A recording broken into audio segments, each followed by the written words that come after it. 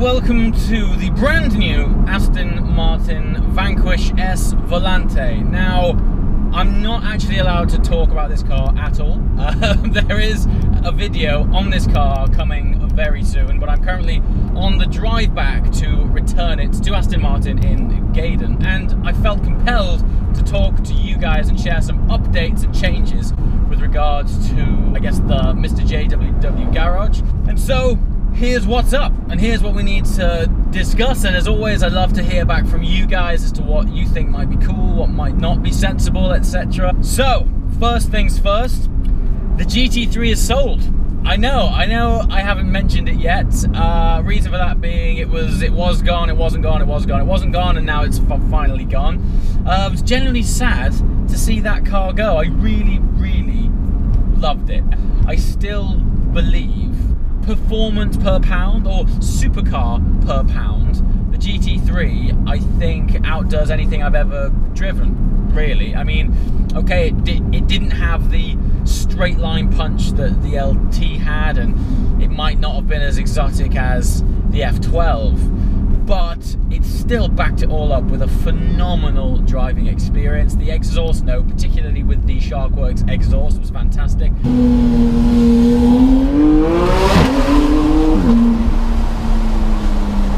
And that gear shift, I don't know how they did that. I mean, it was phenomenal. I actually preferred the gear shift in the GT3 to the GT3 RS. Reason being, there was a very slight nudge upon shifting, and also it revved out to 9,000. So for me, it was a better road car anyway. Which leads me to say, why did I sell that car? You might be thinking, you sound like a madman. You clearly loved it. Why did you sell it? Well, two reasons.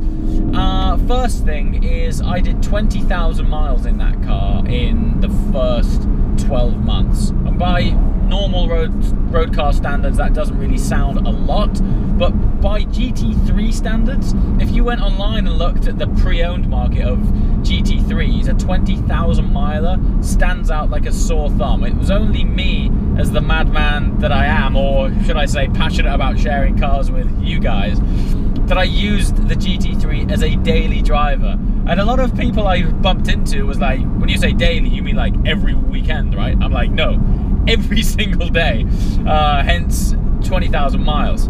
So first things first was, if I did one more season in that car and used it as my daily, it'd end up being a 40,000 mile GT3 in 2 years, which is gonna do no one any favors. And second of all, the Generation 2 GT3 launched at Geneva just a few months ago. Again, not gonna do that car any favors. So I thought it's probably about time now to get out of that car. Plus, I'd also at some point really like another GT3. There's a Gen 2 out, and hopefully I'm going to get my hands on one of those one day. I'm not sure if it'll be anytime soon, who knows, but yeah, definitely one day. The aim of the game is to get back into another GT3, because to this day it's still one of my favorite cars that I have ever owned. Next thing, F12. I've decided to sell the F12, okay, and the reason being is that I'm just getting no use out of that car. Mostly because I'm actually getting more enjoyment at this stage out of engines in the back. The front engine layout of the F12 Berlinetta makes for stunning aesthetics. It is such a beautiful car. For me though, it's the way that car looks and the way that car sounds. It drives well as a Grand Tourer, but I'm not really a Grand Tourer kind of guy. I much prefer being able to grab a car by the scruff of its neck and throw it around an alpine road.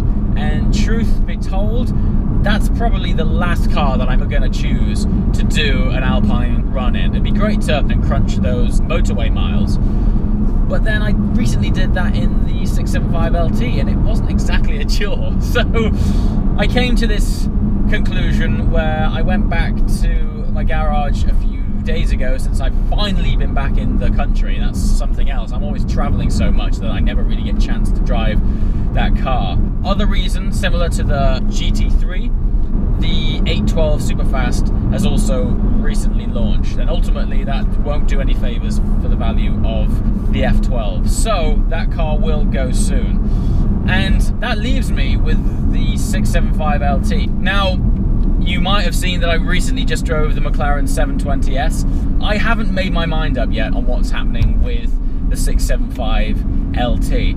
Namely, because the 720S, in a nutshell, offers 90% of what the 675 LT does.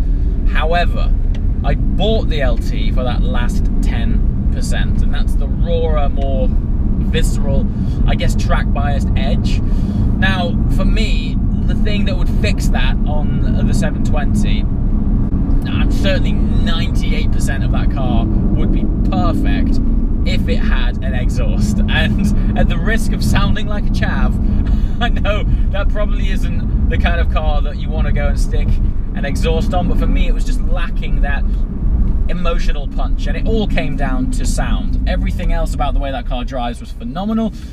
The way it sounded didn't set me alight. It didn't pull on the heartstrings, and I think the only way to sort that is ultimately with an exhaust. My thinking here is, if I have an exhaust on a 720S, it really is going to provide, I would say, 95, maybe 98% of what the LT does. I mean, its breadth of ability really is that good.